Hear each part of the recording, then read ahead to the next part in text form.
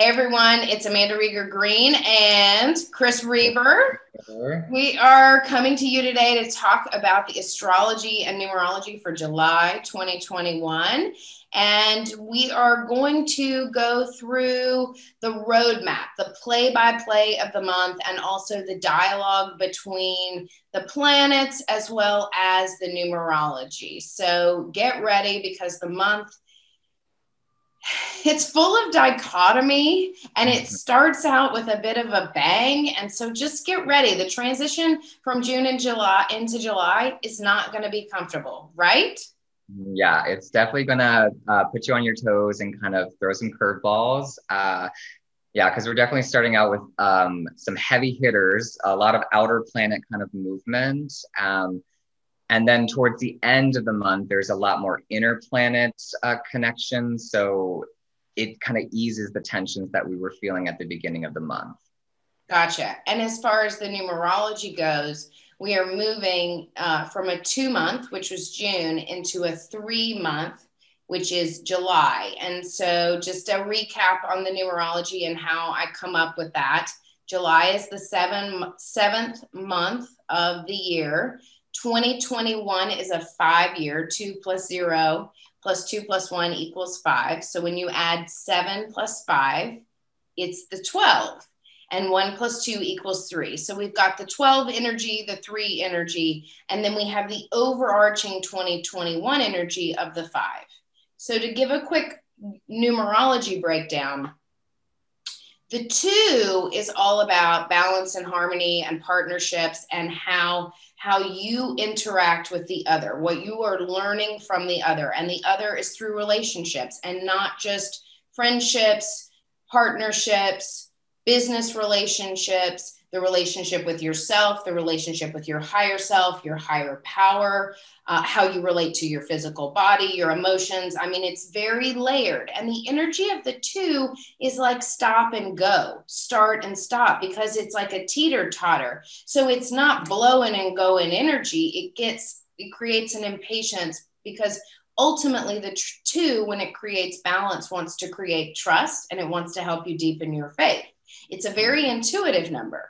So when you move to the 3, so you go from this kind of wavy like energy into the 3 is like, I want to dance. I want to get out.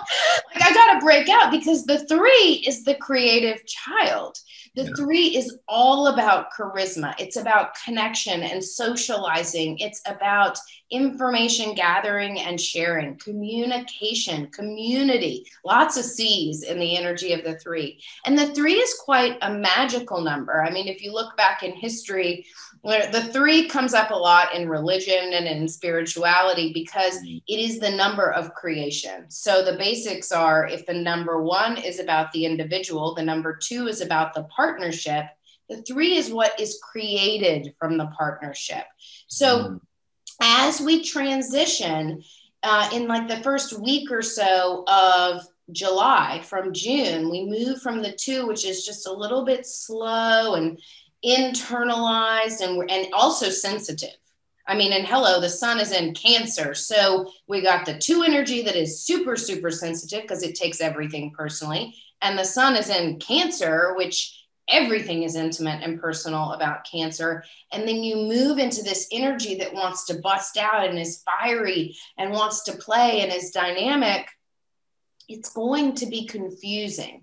So really making sure that your yes means yes and your no means no. Is this a valuable use of my energy, time, talent, whatever it is? Or, do I need to step back? Do I need some rest and rejuvenation and balance? Because believe me, you will get plenty of opportunity this month to utilize the energy of the 2. And then to remind you, the overarching energy of 2021 is the 5. And the 5 is all about dynamic shifts and changes. It's about freedom. It's also about luck and opportunity. And Chris knows about the 5 because it's one of the main numbers in his numerology. And he can speak to this a bit because the 5 changes its mind. And it changes its mind because usually once it's bored with something, once it has ascertained the maximum value out of something, some experience, a relationship, something it is learning or mastering, it's like, I'm bored, I'm over it, I need something new to do. And so and sometimes it forgets, it gets aggravated because it gets impatient and it gets so bored, and then it's ready for a change. And so the 5 can throw like little temper tantrums, like a 5-year-old. I mean, Chris, like talk about your 5 energy just a little bit.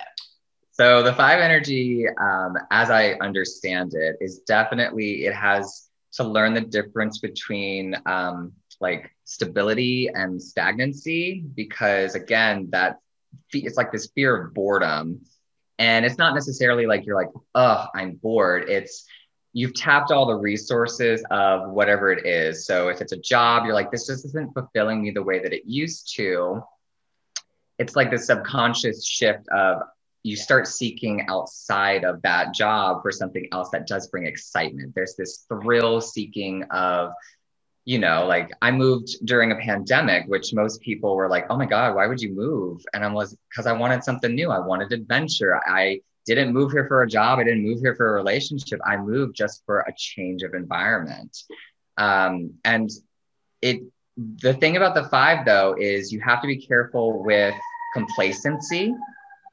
So when you find yourself, kind of in beating yourself up or policing yourself and being like, or gossip, that's a really big one too. Like when you find yourself kind of complaining or gossiping or just really perpetuating these kind of negative narratives because you're bored, you block your blessings. You actually block yourself from receiving the changes that you are trying to call into your life. So it's a really interesting energy. It's like a roller coaster. Some days you like have lots of energy. Other days you're just like dead to the world.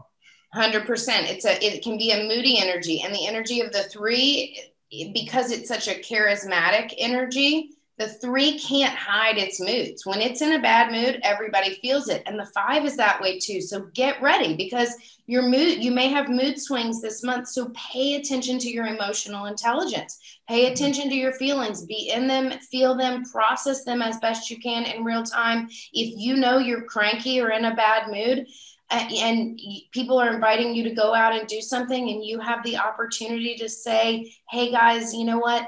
I probably shouldn't join this because you might behave badly. Being able to really be more proactive versus reactive will be helpful this month. But what I will say about the combo of the 3 and the 5, there's right place, right time energy like nobody's business. You can make connections this month that will, boom, open new doors, set you off in the right direction. And when you have those windows of opportunity, they usually come from a place of harnessing the higher vibrations of both the 3 and the 5. So when the 5 recognizes that it's not stable and it's up and down and it's trying to find stability through its gossip or its poor behaviors, or the 3 is saying yes to everything and feeling scattered and then being superficial and inauthentic and really not true to itself and not true to the voice inside and an authentic voice coming out from the outside, then those are the low vibrations. But when there's an authentic communication, that's the energy of the 3, the inside voice matching the outside voice and being genuine in who you are and how you represent yourself in this moment in time. And then you're also flexible with the energy of the 5 and being able to give yourself permission to change your mind, but be accountable in that. All of a sudden, because you make that good decision, and not that anything is good or bad, but you make that decision that is aligned with those energies, next thing you know, someone's going to call you out of the blue and say, hey, I was thinking about you. Can you do X, Y, and Z? And you're going to say, oh, I've been wanting to do that. Oh my goodness. I mean, so that's the opportunity and the luck in this month. When it comes to the flexibility and malleability are really big themes with the top 5, because personally, I found the more that I try to have a plan, the plan gets tossed out the window, So you have to be able to pivot and to meet yourself where you are in the moment rather than where you think you're going to go or where you want to go. Like you know, so you made plans with someone a couple of days in advance and the day comes and you're like, you know what, today I'm actually not really feeling very social, or I'm not very fun to be around right now. So it's okay to make another choice and to change your plans, right? This is I mean, and what you just articulated is beautiful, because this is a wonderful month to really, really be present to yourself, your needs, the valuable use of your energy and time and interactions. Are you going to show up valuably to the people you love, the people around you, and the interactions? And of course, we know you got work, you got commitments. There are things that you have to show up for. We're not talking about that, but really being mindful of yourself and what you're capable of, and being able to show up in a way that is in integrity. And that's where those sweet spots are, where you will grow, you will shift, you will change and evolve. And then boom, it's like Jupiter kind of energy, which is luck and opportunity. And then it deepens your faith and trust, and there'll be synchronicities and signs that will guide you along the way. Well, Okay. and the 3 reminds me, I think I asked you this a while ago, but the numbers kind of correlate to planets a little bit. Like when you were talking about the 2, I kept feeling about like moon or lunar energy. It felt very cancerous. Yes. And then the 3 feels very Jupiterian, or even, and the 5 to me is very Uranus. It's very like dynamic and up and down. So, and the 4 is Saturn. Saturn. Straight up Saturn. Yeah. 4 is serious Saturn. 6, Cancer. 7 is Sagittarius, and a little bit Capricorn. It's kind of like a combo between Sag and Capricorn. Yeah, I mean, yes, absolutely. They all correlate. I mean, there's so much dialogue between astrology and numerology and all of those things. Okay, let's dive into the beginning of July's astrology. We start out with an opposition, and I want to start by Chris talking to everyone a little bit about ingressions versus transits, because we start out the month where Mars is opposite Saturn, and that is a transit. When Mercury moves into Cancer a few days later, that's an ingression. So what are transits, Chris? So transits are basically the conversations between planets as the planets are moving in real time in the sky, right? The ingress is when a planet changes a sign. So you just said, you know, Mercury going from Gemini into Cancer, that's the ingress. And the ingresses is kind of how we follow the conversation, because certain signs, they make certain angles. And in astrology, it's very mathematical. We're very concerned with, you know, in an opposition, the planets are 180 degrees apart. Signs of opposition, Cancer and Capricorn. So that's where we would find oppositions. Squares are 90 degrees apart, right? So we'd look at like Libra and Capricorn, that's a square, okay? Yeah. So when a planet ingresses into certain signs, we're already predicting, okay, there's gonna be some square energy, there's gonna be some oppositional or trine energy when there's 120 degrees between planets, right? So it's really just about how the planets are communicating with each other and what tone it sets for the forecast. Gotcha, perfect. Okay, so we start out with Mars opposite Saturn, and Saturn is retrograde. And Mars is in Leo, Saturn is in Aquarius, and it's retrograde in Aquarius. So let's talk about the opposition, and let's talk about Mars opposite Saturn, and that is July 1st.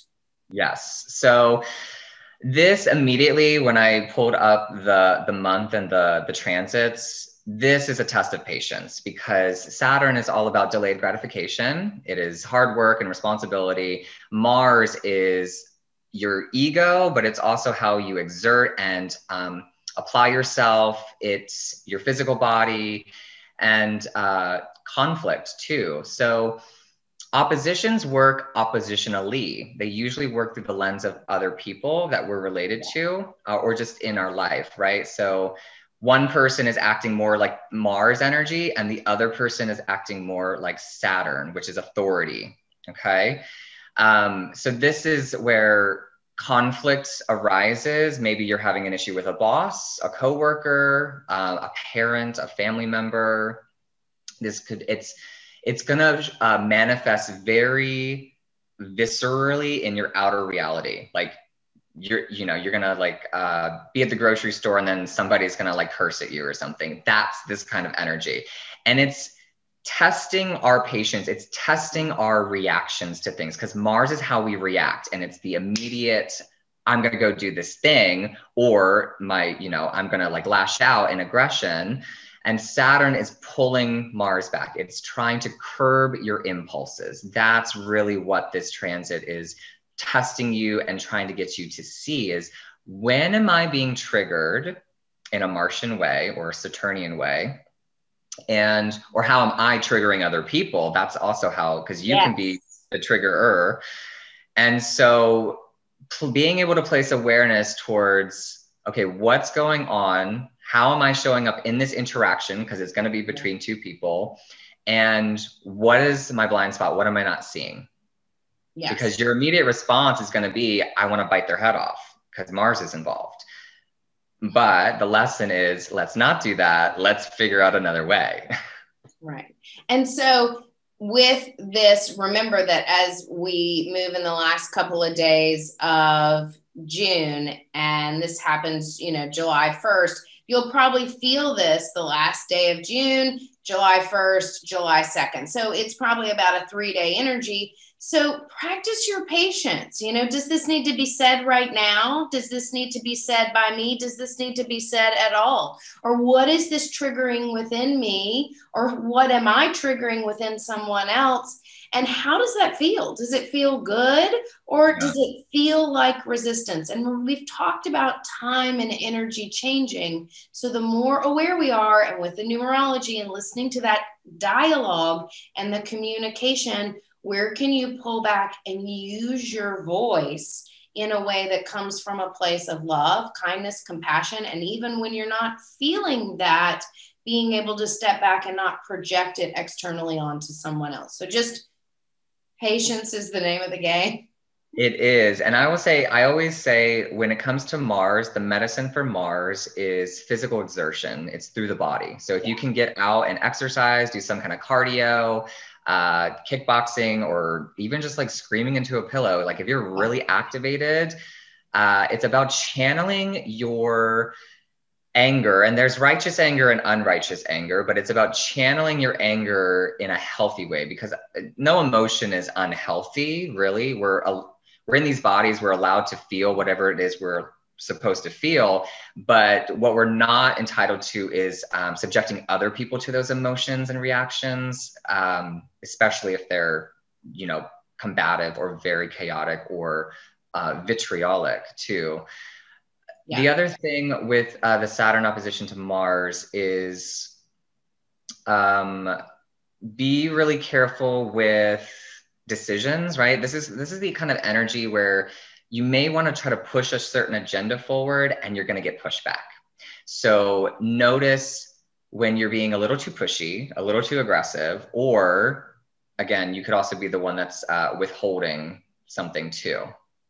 Yeah. And again, this correlates completely with the astrology and moving from the 2 to the 3, where we're going from, we've already learned some relationships, some patience, some trust, some self-awareness, and we're going to jump into that 3 energy where we want to just get everything out. And so it's the balance and the dialogue between those two. And like Chris said, Mars is in Leo, which is another fire sign. Mars is already fiery in and of itself. It rules Aries. So work it out, people. Like, get out, work it out, go on a walk, get in nature, sweat it out. So that way you are detoxing all of that energy, because guess what? When you detox and move that energy, you invite greater light and filament coating to come in to shift and elevate your consciousness. And that's what this is all about.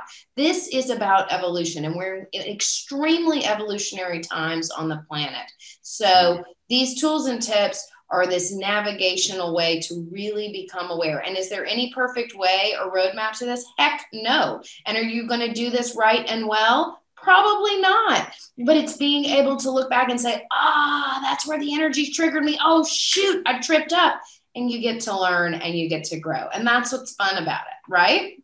Yeah, and a good rule of thumb whenever Mars is activated is give conflict or arguments like 72 hours to percolate, because when you're in a heightened emotional state, you can't really think clearly, and your decision making is going to be influenced. So again, like how you said, like, do I need to say this now? Does it need to be said by me?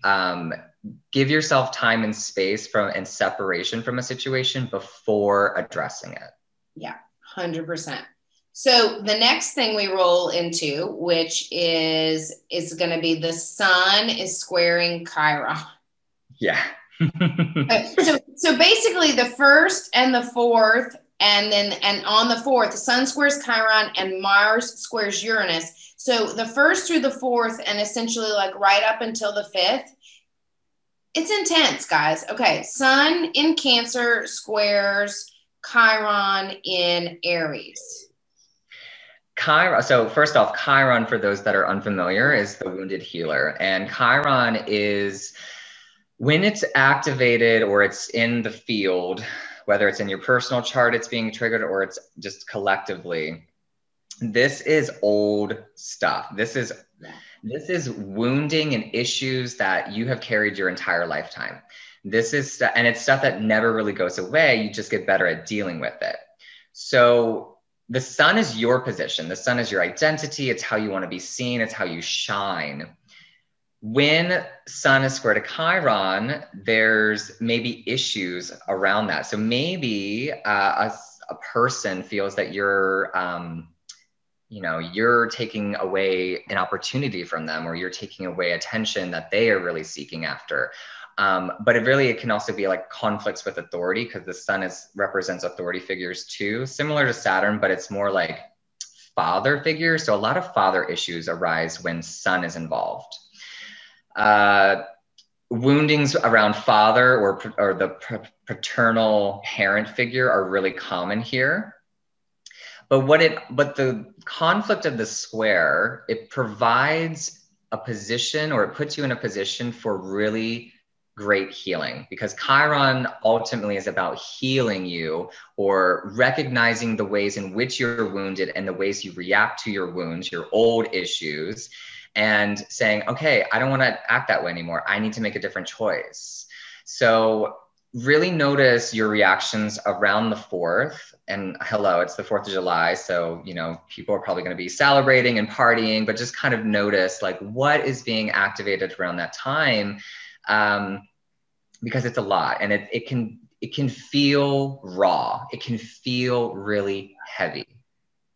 And what's interesting is when you talk about the sun and vitality and the representation of the masculine or the father figure, the sun is in Cancer, the mother figure. So there's a lot of polarity and opportunity for healing yin and yang, masculine and feminine energy. And guess what? When it's working with Chiron, which is, Chiron's in Aries, which is about the individual, it's about individuality, individuation. What's beautiful about that is there's an opportunity for recalibrating through whatever is triggered in the square, recalibrating masculine and feminine energies to move more into the divine feminine, the divine masculine. Doesn't mean you're going to experience those aha moments, those days, but no, that's what's being squared within you to pull that crap out and make space for higher consciousness, higher, more elevated feeling, thinking, being, and resynchronizing those energies. And again, moving from the 2 to the 3, it's creating opportunity for you to shift up in vibrational consciousness, awareness, and being. And so square energy, it doesn't necessarily manifest so much in the outer field. It's more an internal thing that you feel. It's this pressure that kind of builds, and you notice it, you feel it. And people who are born with squares in the birth chart know what I'm talking about, because it's this nagging feeling that is always there and never goes away. So around the 4th, sun square to Chiron, it's this nagging feeling that has built up pressure, and it's calling for release. But again, how are we managing those reactions? And then let's talk about Mars square Uranus, because it's happening on the same darn day.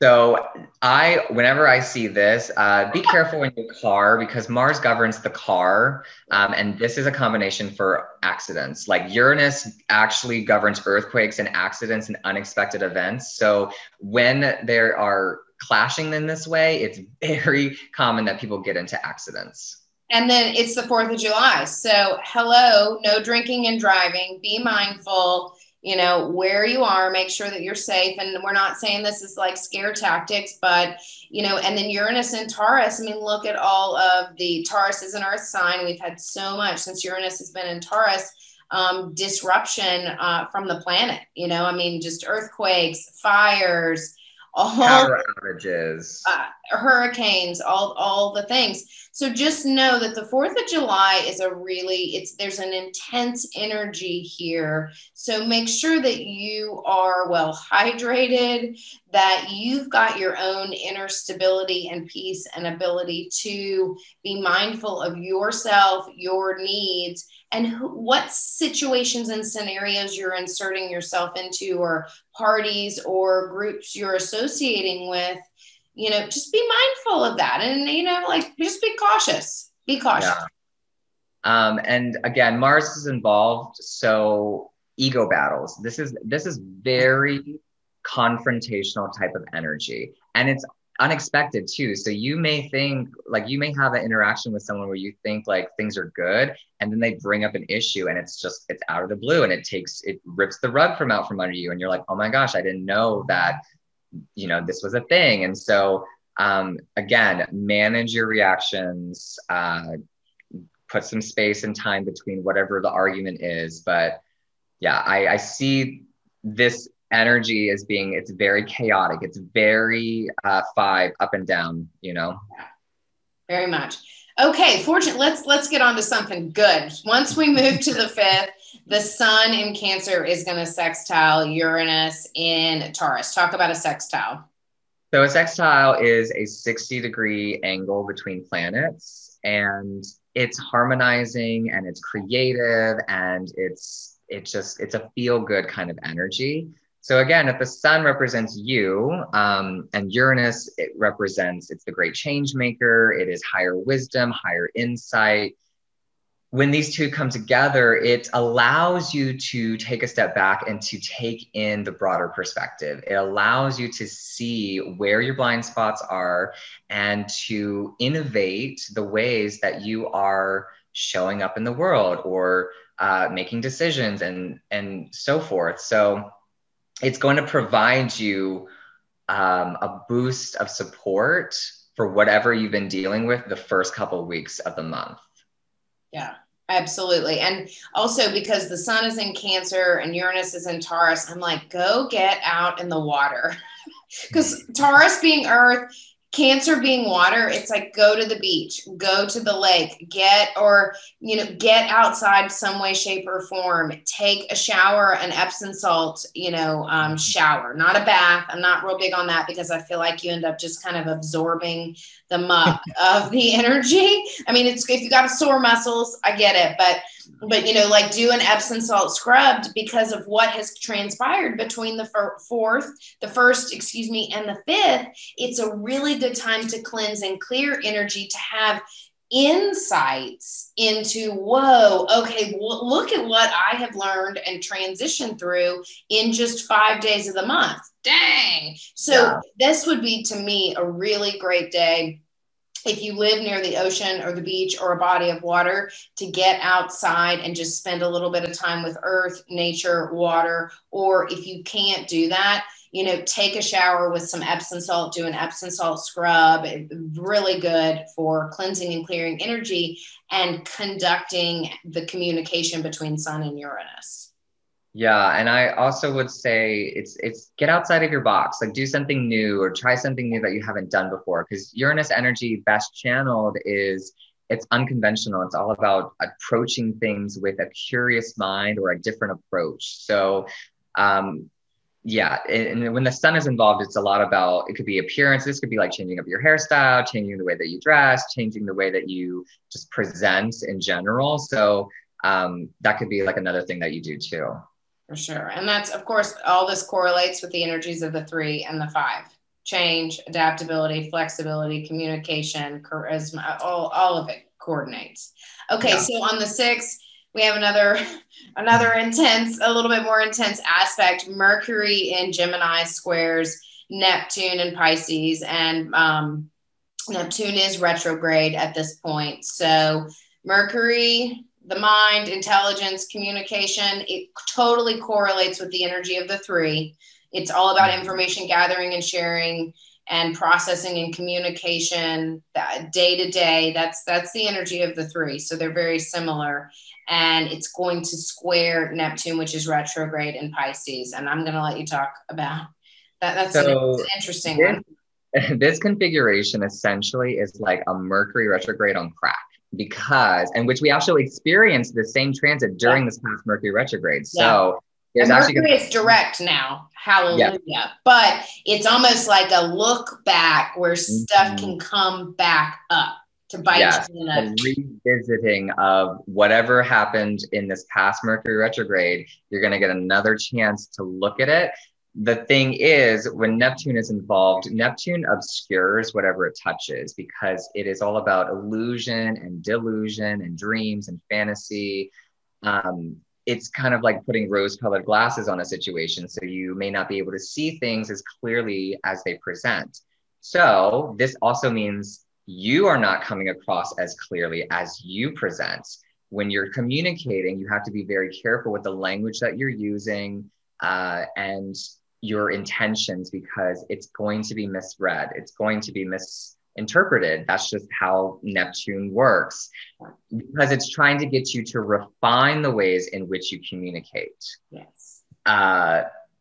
Yeah, I think that's pretty much everything I want to say about that. Yeah. So just be mindful, see what comes up. And if anything comes up that had happened, in the 3 or 4 weeks prior during Mercury retrograde, see what you want to revise, and also take a moment to reflect and be a bit introspective. It's a great day to do a little bit of meditation and kind of go within. It's a great morning. Start that morning out with just a short meditation. You don't have to meditate for 10 minutes, but it would be a good day to start out in a meditative state or to journal, just so you get your day started out in that more introspective and that mode of the communication of Mercury, the mind, and Neptune, this higher state of consciousness. And so, opportunity for upgrading consciousness, but through a little bit of tension or conflict that may arise from something from the past. This is also, you're likely to feel very like foggy minded, just because again, Neptune governs fog, and it veils and dissolves what it touches in a way too. So you may just not feel like you're able to think clearly around this time. If somebody's asking you for a decision or clarity, like this is not the time to make any kind of decisions. This is the time to go inside and be very introspective. What else? Oh, don't gossip around this time, because it will come back to bite you. Gemini is super gossip energy. And then when Neptune's involved, it's like, it will bite you in the ass. Like don't mess around with it. Good call. Good call. And guess what? The 3 loves to gossip. So one of those. And then the 5, you get the 5 in the night. Chris already said there can be kind of gossipy, behavior. So those are those 2, vibes of those energies where it's like, we want to harness the energies because you want luck and opportunity. So caution flags this day, just take it, be more reflective, meditate, but it's not a big action day. And if you feel foggy, if you feel tired, don't shame yourself for that. Allow yourself to not feel clear. We're just so type A, go, do, box check. This is not a day for that. And suit up and show up for what you need to be accountable for, but make sure that you take your internal time. So on the 7th, Venus opposes Saturn. Venus will be in Leo at this point, and Saturn, of course, in Aquarius retrograde. Another opposition. Yeah. So another opposition, again, it's going to show up through other people. And this, I actually like this opposition because of compared to, Why? I'm like, why? well, because compared to Mars, Yeah. Mars is impulsive, Venus is accommodating.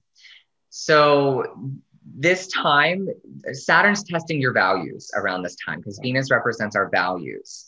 And it's also a really good time to budget. Okay. So if there's any kind of money stuff coming up, it's a really good time to get your finances in order. Saturn will help lay a foundation or provide structure for whatever it is that you need to do. You know, when I see this, I'm like, okay, do your taxes or, you know, get your bills all in order because this is that kind of energy.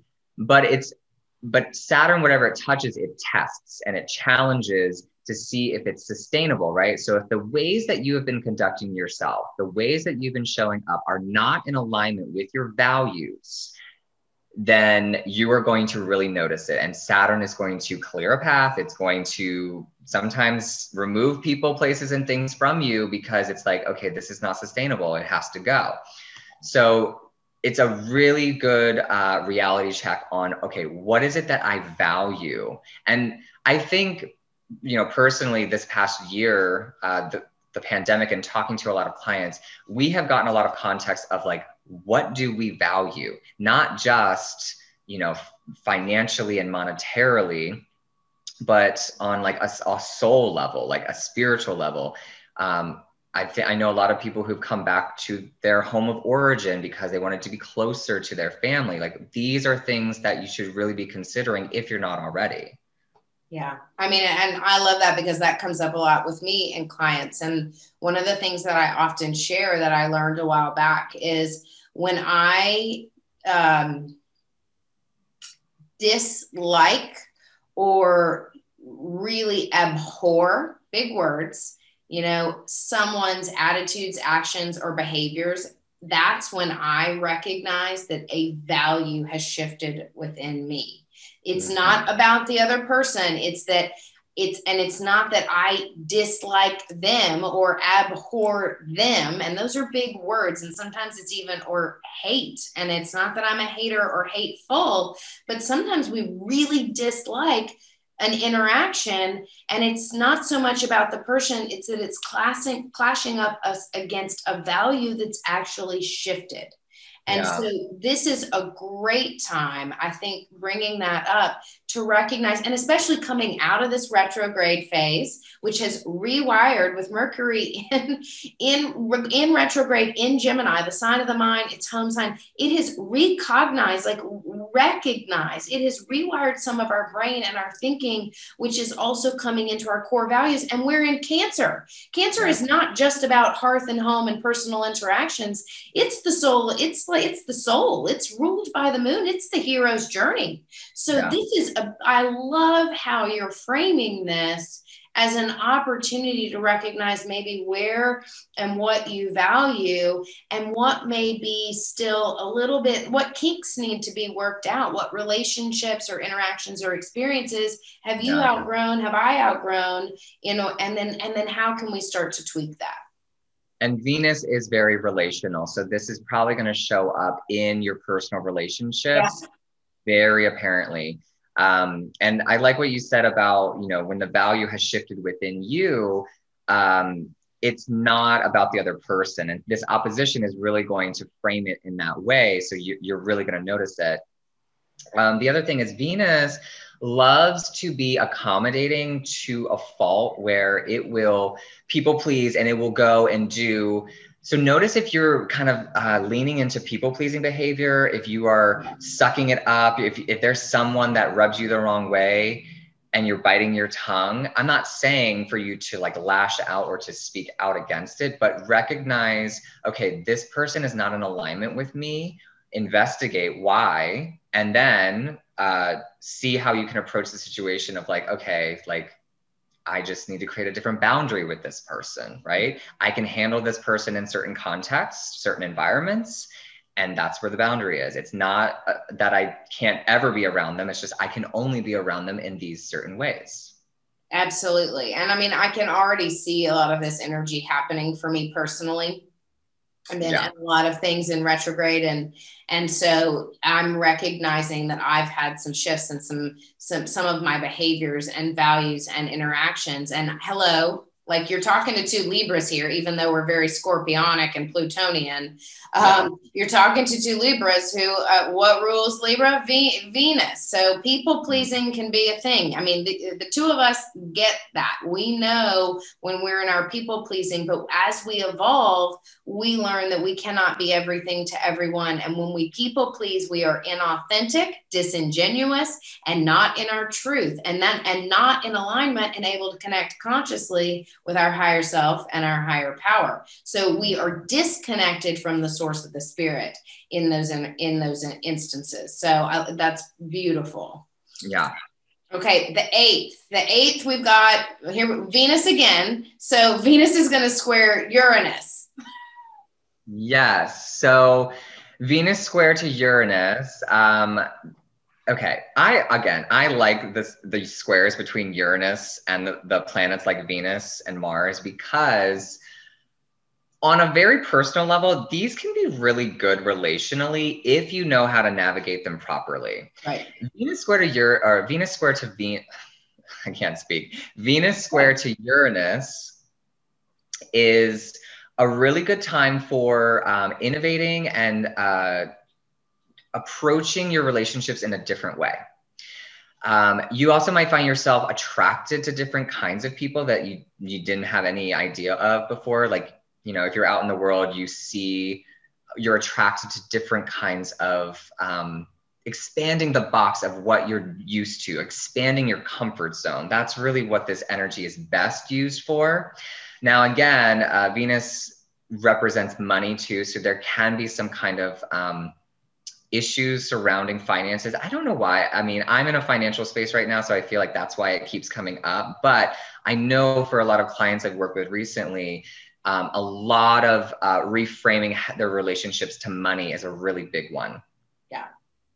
And with Venus, back to money, values, and also, you know, talking about abundance, period. But, you know, a big thing for me for a long time was abundance. And it came from the mindset of my lower based ego that abundance was financial. And then I had an epiphany years ago, and it was like, oh, no, it's an abundance of time. It's abundance of happiness. It's an abundance of joy. It morphed. And then once I recognized and started to learn how to embody abundance, then, you know, it became a different story for me, because there's another deeper level to Venus, which comes through both Taurus, which it rules, and Libra, which are the still waters that run deep, which is peace. Mm-hmm. So that's where I am on my Venus journey these days, because I've been able to work through a lot of the financial kinks and my issues around that. And now it's like I seek peace, peaceful relationships and people. And it's not that I don't want to have the discourse and the dialogue and the interesting perspectives and the curiosity. No, I love all of that. I love the dichotomy. I love the tension and the understanding and the psychology and learning. But ultimately, I'm seeking a sense of peace deep down, and peace, whether it be around, you know, money or people, relationships, but ultimately peace within. So I am offering that out into the world. Mm-hmm, absolutely. And again, with Venus involvement, if you are coupled during this time, you're probably going to get into an argument. It's just the nature of what it is. Yeah. But it's also like Uranus energy, it's very interesting. And the only thing you can expect is the unexpected. So this is where I say you have to keep an open mind. You have to keep a curiosity, like a Gemini curiosity, whenever you're approaching Uranus energy, because you might surprise yourself, or somebody might surprise you, you know? So again, you just talked in the language of the 5 and the 3. 3 being curiosity, 5 being flexible and changing your mind. And so again, there's the Astro Numero code repeating itself, you know. Yeah, it's very ever present. Okay, so now we are moving into, on the 9th, there is a new moon in 18 degrees of Cancer, and it occurs at 8:16 p.m. Central Standard Time. And on the 10th, so these things are coupled together, there's something happening that impacts the new moon itself. So Cancer new moon, but also on the 10th, the new moon opposes Pluto, which is retrograde in Capricorn. So there's a few layers to this new moon. First of all, new moon in Cancer. Cancer, hearth, home, family, nurture. It's like having a dinner party, cooking for your family, spending intimate time. It's like a bowl of soup. I know it's the summer, but like, it's like, I love soup in the summer. soup in the summer, it's like a bowl of soup. It's like nurturing. It's having those people that are your tribe or your family close to you and really feeling intimate and personal. But ultimately, to me, there's so much depth to Cancer because it really is about the soul. It's about the psyche and the hero's journey and where you are at this point in your journey of what brings you happiness. Because ultimately, the moon, to me, apart from it ruling the psyche and what's going down there, is what's bringing me happiness. So that's a big thing that comes up for me around Cancer and Cancer new moon. Okay, talk to us about this, and especially with the moon itself opposing Pluto. Yeah. So of course, whenever we're talking about these transits, if you're familiar with your chart, see the house context of where these moons are taking place, because it's going to give you more understanding of how it's showing up for you. So yes, in general, Cancer is about the home and about the hearth and connecting and nurturing. But again, I think, before we got on this call, we were talking about this Capricorn full moon and the polarity axis of Capricorn and Cancer. It's father, it's mother, it's this home, and it's who I am in the world. And it's about mothering yourself. It's about taking care of yourself. So this new moon, it's a new opportunity, because new moons are openings or beginnings of how can I be a better parent to myself. And when Pluto is involved in the opposition, Pluto energy is very compulsive and obsessive. So this is likely to draw out some really deep-seated feelings that you have been either repressing, because that's what we do with Pluto, we repress and push it down. And so now it's up for discussion, it's up for review. And this is not the time to push it down any further, because whatever is coming up is a chance for you to ultimately heal it so that you don't go back into those same compulsions and obsessions and fixations.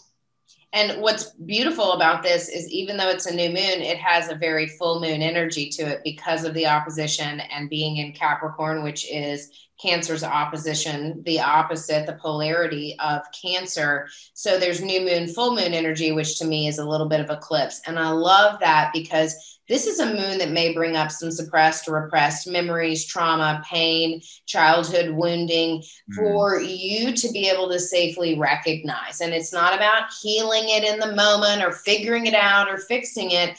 It's really more about awareness. What is coming up within me? What emotions am I feeling or experiencing?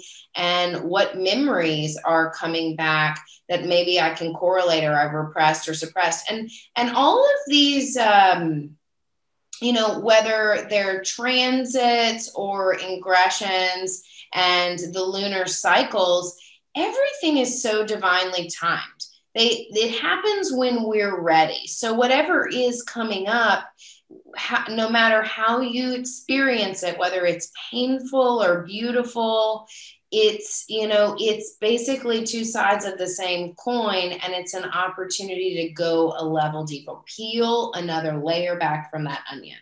Yeah. And, the moon cycle, if you do follow the new moon and the full moons, the moon is all about the emotions. So it's always going to have an emotional component to it. And, I think a lot of times when I work with people, there's not always a great language we have for dealing with our emotions. We don't have the tools and the resources to navigate our emotions because a lot of us just like push it down or ignore it until it makes itself really well known. This is the kind of moon that you don't have a choice. It's going to be in your face because Pluto's involved. So whatever is surfacing, do not ignore it because it is asking for your attention for a reason. Yeah. And our emotions are quite intelligent. And of course, you know, Chris, it's dear to my heart. Emotional intelligence, emotional communication, and processing is really what leads to discernment, that interconnection of the head and the heart. And that's what opens up, you know, different levels of the human body and accessing higher levels of DNA, consciousness. And then in the emotional intelligence, sometimes it's connected actually to our cognizance, which then accesses us to higher realms of thinking. So it's a very powerful and profound moon, yet it's also, it's a very private and internal moon too. It's a very personal moon. So this is not like go out and party necessarily. It's not. You're going to want to maybe binge Netflix. I mean, that sounds like a coping mechanism I would do. And also Cancer, I mean, I'm an emotional eater. Like, I mean, this is no secret. So I'm like, oh shoot, like Netflix and food, Lord have mercy. I better not have any ice cream in the house or else it'll all be gone. Well, it's good that you bring up coping mechanisms because this is definitely going to bring up the ways in which we nurture ourselves or we are not, or we're abandoning ourselves. And so what are your coping mechanisms? What are your automatic responses that, you know, when you are in an emotional state, what do you reach for? Is it alcohol and substances? Is it escapism? Is it through food? Is it through social connection? Because sometimes people use socializing as a way to disconnect themselves because they don't want to be alone. They don't want to deal with themselves. They want to be with other people. This is the kind of moon where it's kind of going to force you to go inside. And the more that you avoid it, well, you never really avoid it because it's going to come back eventually, but this moon is not really going to give you much of a choice.